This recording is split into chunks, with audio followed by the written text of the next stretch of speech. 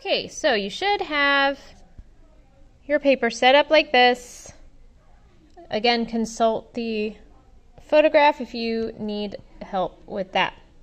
For this assignment, you're going to need 2 colors and black and white.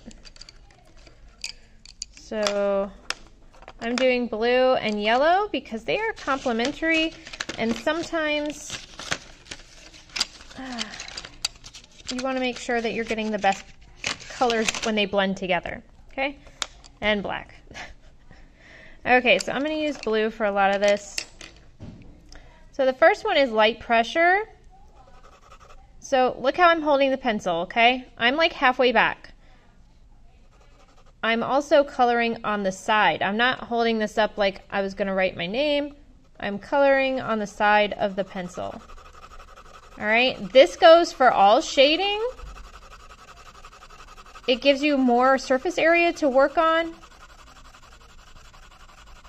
And having to loosen your grip on the pencil makes you use lighter pressure. Okay, so you're just going to fill in that box evenly and lightly. All right, so this is really like a sketching hold, like a gesture hold. We'll cover that a little bit more later. Now, the opposite is heavy pressure, okay? And so you can do a lot of things just by varying how hard or how lightly you press on the paper. Sorry, my paper is a little bit bigger than my clipboard here.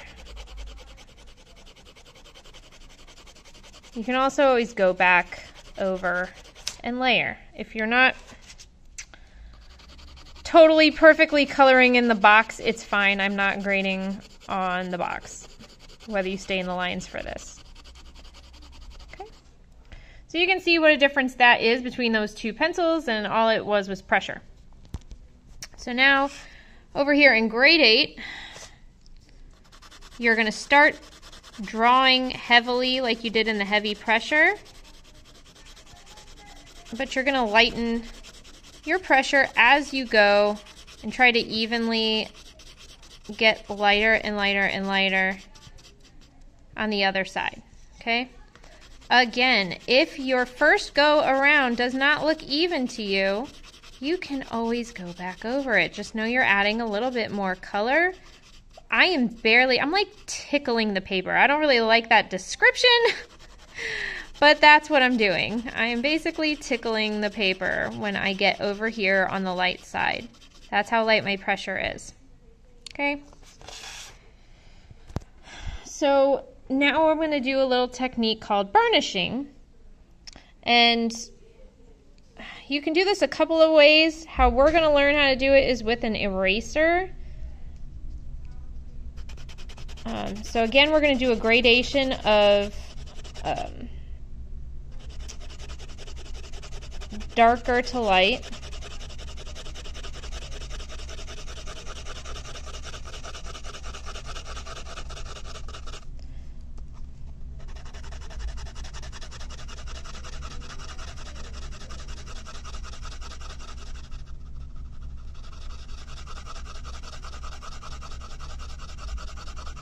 Okay. Now, with your pencil eraser, you're actually going to go back over your color pencil, and it may lift some of it, but it's actually going to even out your blending.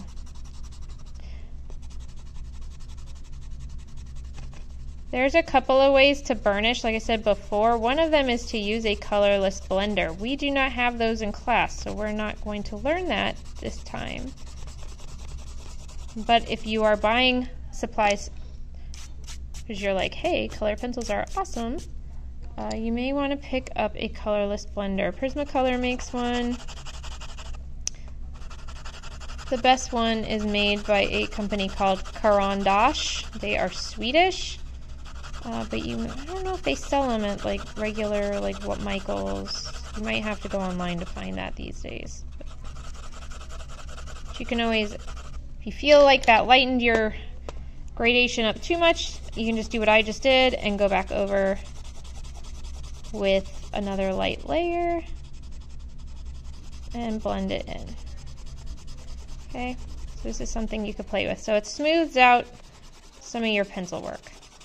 Okay. All right, burnish. So now we have hatching. Now you should remember hatching from when we did our value scales back at the beginning of the year. Hatching is going in one direction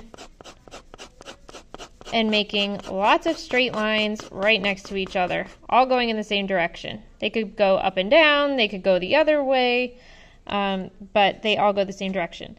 Now if you go back and you want to make them darker,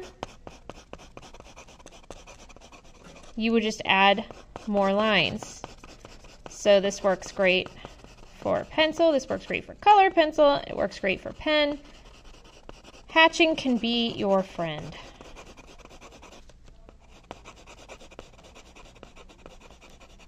Okay.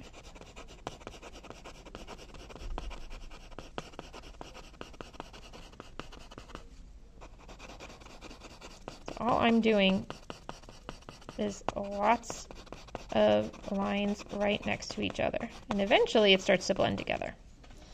Now we've got cross hatching, so we're going to do this where our lines are all going one direction, and then we're going to cross by going in the opposite direction, basically making tons of X's. Whoa, this is a weird exercise to do through the camera. Okay. Again, if you want to make it darker, you got to go back and add more lines.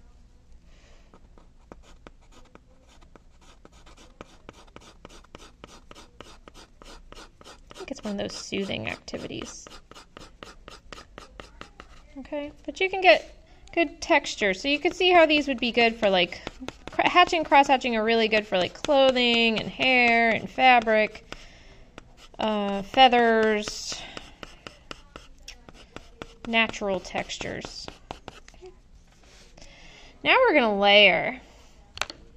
So I'm gonna take my blue and I'm gonna do about like half the box, okay?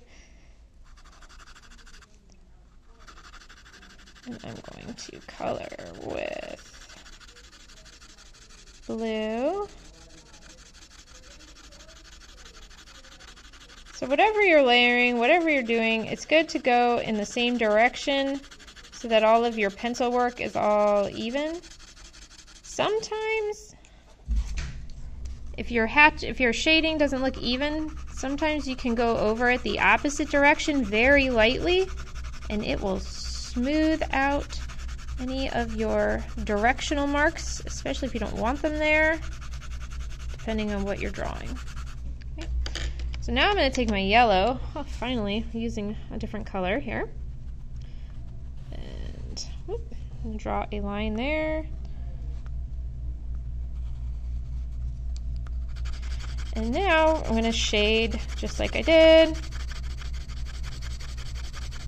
with the blue, but now I'm shading with yellow.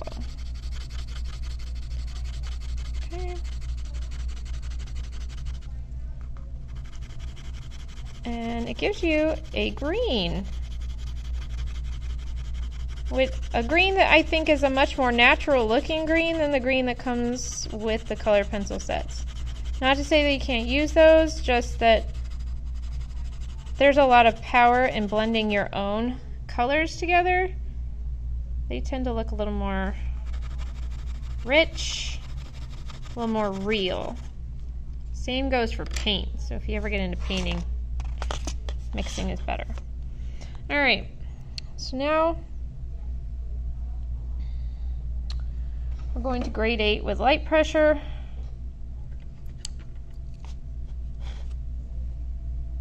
And then in heavy pressure, and then we're going to go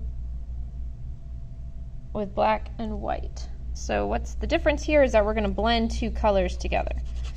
So So I'm going to start over here with my light pressure, and I'm just going from the left to the right. Okay.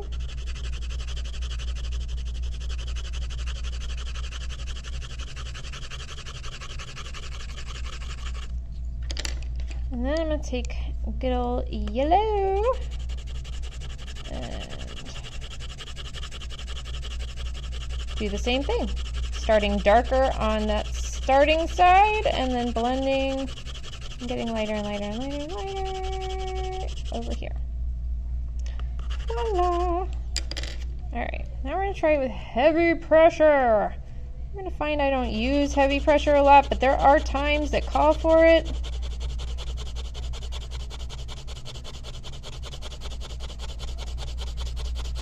I need to sharpen this pencil. It's starting to give me scratchies. You see that? That means I've gotten to the wood. Alright.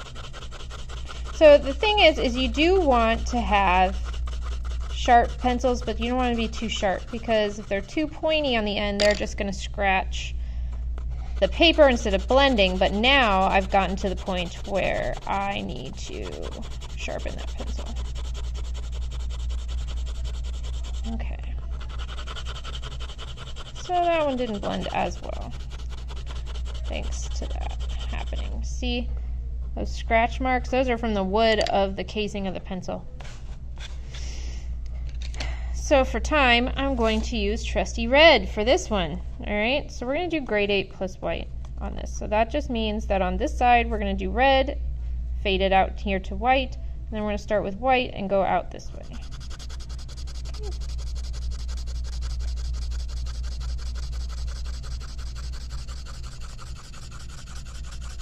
Now this is good for any of those pink, lighter tones you might want to make.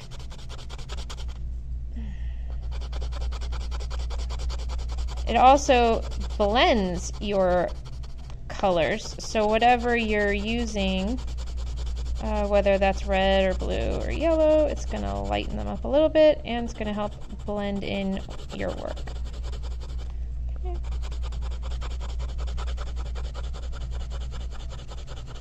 So you see, you can get some nice pinks. So you can do a lot with very little. And again, layers. You're going to be doing a lot of layering in this project. So if you ever feel like you didn't get it even enough, you can always go back over it. And lastly, we're going to do black. And the difference with black is that we're going to start on this side with the black and then come over with this side with the color. Okay? So give yourself a...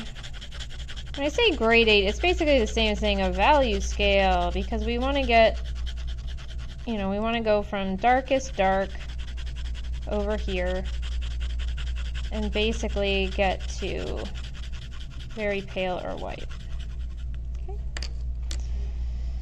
And we'll use trusty yellow again.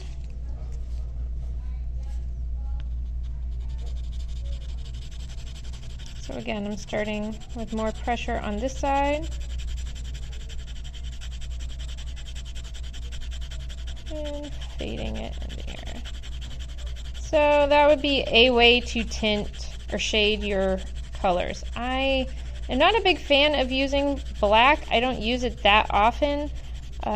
It's very harsh if you're doing natural images like portrait. So I mean, unless somebody has like dark hair or there's dark fur, but you actually get a much more natural color by blending like a variety of shades together. So we'll use black pretty sparingly, but you can kind of see how like you can create a darker tone in here. And that is our demo on techniques. So I hope your takeaway from this is that you're going to be doing a lot of layering. Whatever it is you're using. Thanks, guys.